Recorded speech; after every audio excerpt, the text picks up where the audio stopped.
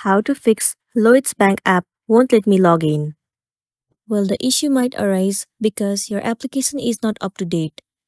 In order to check it out, head over to your App Store. It will land you on this homepage. Now, in the source bar, you have to search for Lloyds Bank. Move into this app. Right here, instead of open, if it shows the option of update, then your application is not up to date. In this case, all you want to do is tap on update and update your application to the latest version.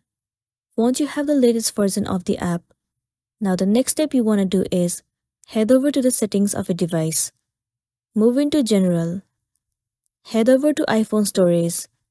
You need to search for the application Lloyds Bank. Once you find it, move into it.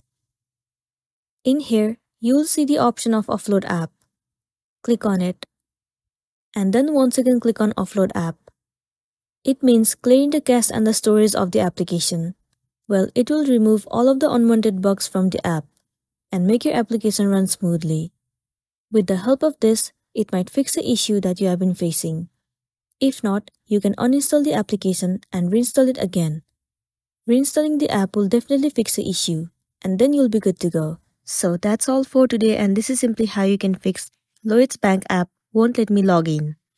Make sure to smash the like button and consider subscribing if you found this video helpful. We'll see you in the next one.